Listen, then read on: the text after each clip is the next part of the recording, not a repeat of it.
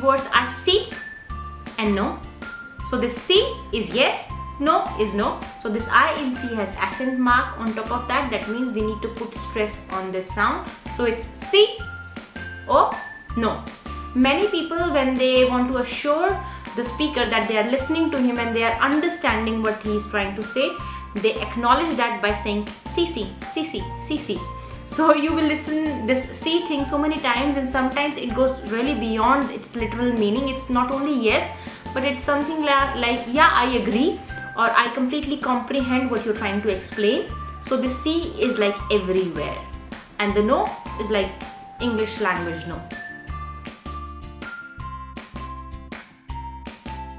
Three words are quite important if you want to be able to communicate in Spanish language. Number one is como, that is how.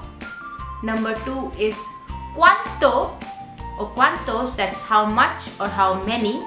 Number three is dónde. Dónde is where. Okay?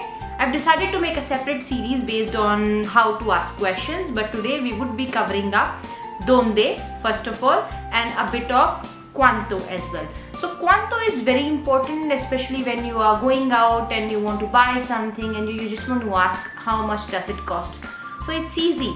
Cuánto cuesta. Okay? So cuánto is how much. Cuesta comes from verb costar. Okay? That means to cost. So cuánto cuesta is how much does it cost. So again you can see cuesta. It has U and E and the pronunciation is quite straight. It includes U and E, so it's cuánto cuesta. Repeat after me. ¿Cuánto cuesta? Next word is dónde. Dónde, as I told you, is where. Okay. I have prepared a list of sentences that you can use using the structure of dónde. So dónde is used with está to tell where is. So when we want to ask about the location of something, we start it with dónde and then we add está and then we add the name of the place. For example, ¿dónde está el baño? Okay, let's try to do a bit of dissection of this sentence. So you can see this accent mark right on top of O.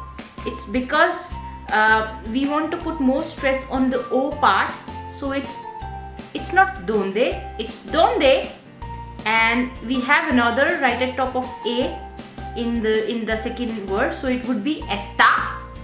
So it's donde está el baño. So this ñ is the mix of N and Y sound. Donde está el baño. You can also say donde está el servicio. So servicio or baño. Okay. By the way, if you want to learn just from scratch, you can check out the other series that I am uploading parallelly. The name of that series is Espanol Paso a Paso, where we do things step by step. Okay. So let's get back to donde. If we want to ask about the metro station, for example, the nearest metro station from my house is Metro Bamboo. So I would say, ¿dónde está el Metro Bamboo? Where is Metro Bamboo? And if you just say, ¿dónde está el metro? It would mean the nearest metro station. Now, talking about the bus stop, ¿dónde está la parada de autobús? So, ¿dónde for where? Está coming from verb estar, that is verb to be. La, because it's feminine, bus stop is feminine. La parada de autobús. Again, you can see it has A and U. The pronunciation is quite straight and logical. Autobus. Now, when we want to ask about the ticket counter or the place where we can make payment in restaurants or in any store, we can say, ¿Dónde está el mostrador? Mostrador is that place. And last one, for example, a restaurant or cafeteria, you can say, ¿Dónde está el restaurante? Again, T-A-U in restaurant, so it's complete and quite logical. Restaurante. So it's el restaurante because it's masculine, and if it is cafeteria, we would say, ¿Dónde está la cafetería? Because it's feminine, so it's la cafetería.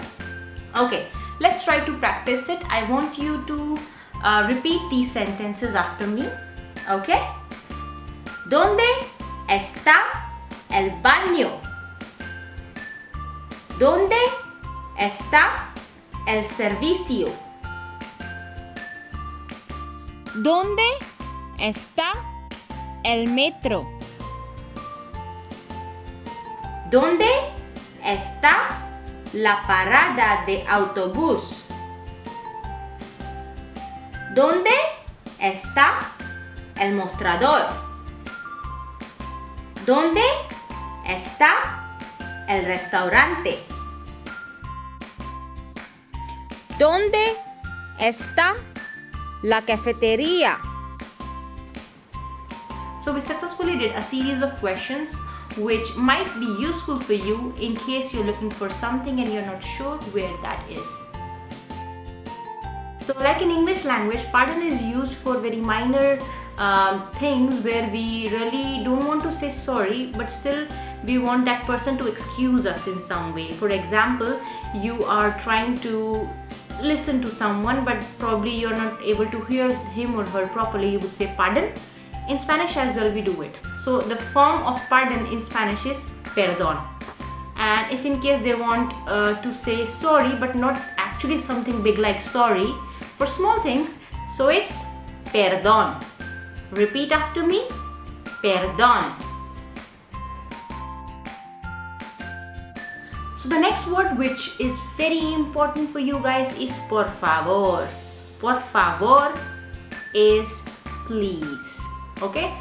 For example, I go to a restaurant and I ask for coffee. I always ask for that typical Indian coffee with milk. So I always say café con leche, por favor. Okay? So it's coffee, café, con, with, leche, milk, café con leche, por favor. Repeat after me. Café con leche, por favor.